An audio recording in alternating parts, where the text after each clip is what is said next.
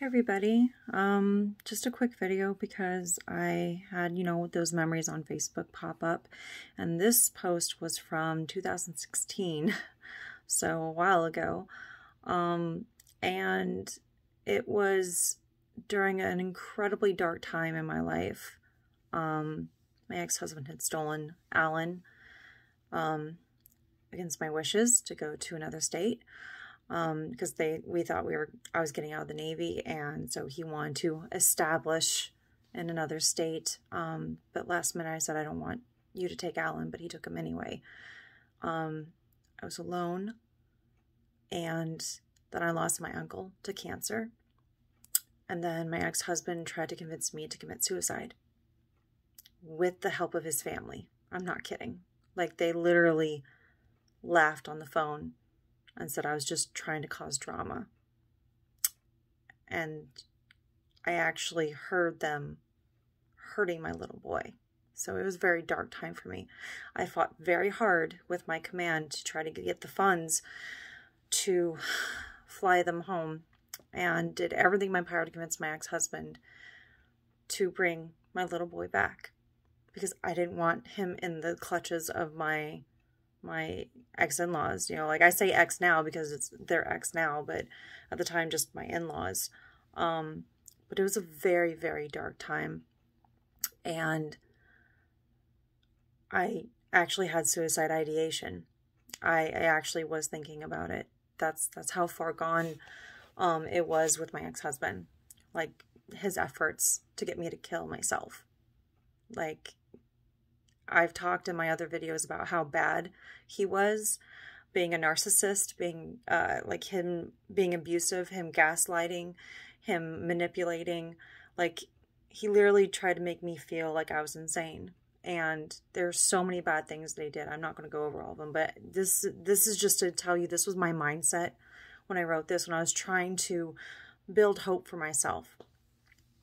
And I mean, like, I just lost someone that I loved to cancer. I didn't have my little boy.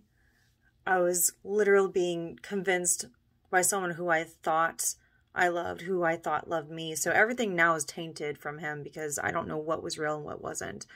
And his family was trying to egg me on too towards suicide, and that's not okay. And they tried to be like, they tried to cite religious reasons for it. It's really dumb.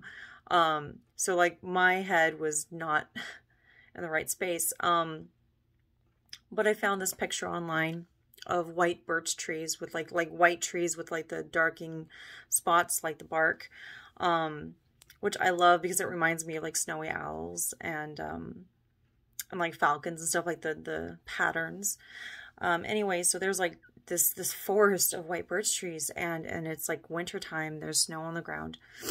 And I wrote with that post, even in the dead of winter, I still live, I still breathe. I will weather all seasons, I will stand tall, though the ages would otherwise attempt to bend me to their will. My path is always clear, always resolute, for I stand sentry to those who pass me by, and I will love with them, hate with them, cry with them, and laugh with them. I will be eternal and everlasting in this stead. And it was my attempt to build myself up, to be like, it's okay, I can weather this, I can stand the test of time, I can get through this. And I wrote something in my journal recently, because I still journal, I still try to do that. But I thought of this too. It said, this moment in time is not the summation of my soul, is but a parcel of time, a leap between growths and realization. My soul will grow as I age, and come what may, that steadfast part of me is the whispers of. Whatever death of spirit I endure at any given time, I'll render the flames of defeat inert. The pain of judgment, sorrow, and fear will not stop this motion forward.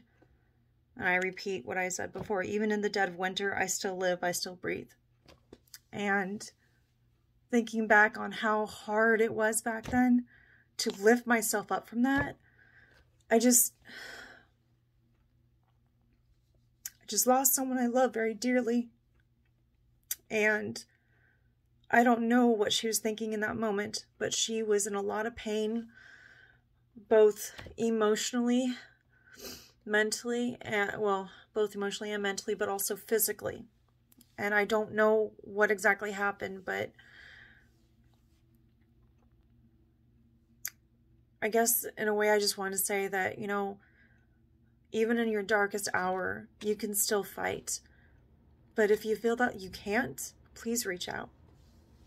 It means the world if you can, because I think anyone who's willing to listen if they care about you rather than attend a funeral, you know? So I'm sorry I'm crying, but it's just, I felt this was very important. Sorry, I know I'm a little emotional, but anyway, I wanted to share that. So thanks.